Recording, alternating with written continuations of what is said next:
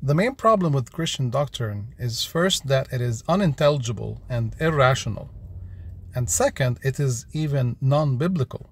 Now, as Muslims, we believe that the final revelation, the Quran, has corrected the deviations that have infiltrated into Christianity, such as the divinity of Jesus, Trinity, and crucifixion.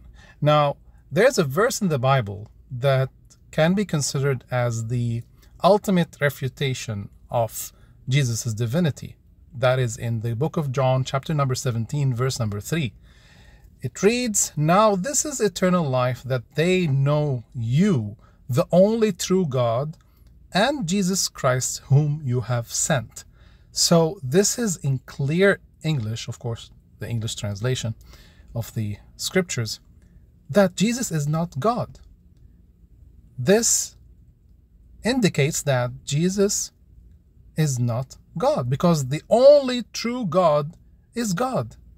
And Jesus Christ, peace be upon him, was sent by the only true God.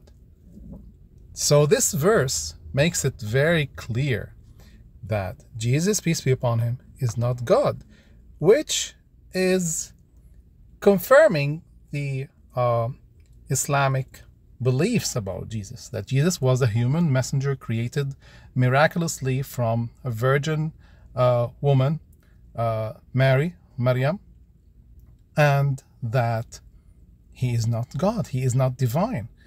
In addition to many biblical verses in which Jesus, peace be upon him, denies divinity. We can discuss them and we can mention them. I have already mentioned them in another video, Is Jesus God?, that I have posted recently. And it comes with more details and more biblical scriptures in which Jesus, peace be upon him, denies his divinity. But this one verse is sufficient to show that the Bible itself does not endorse the Christian doctrine of Jesus' divinity. May Allah subhanahu wa ta'ala guide you all to Islam. May He keep our hearts firm on the truth. And I hope that you may reflect upon that and consider to look for answers. And hopefully, if you are really sincere, you will find the answers and you will be truly guided, God willing, inshallah. Wassalamu alaikum.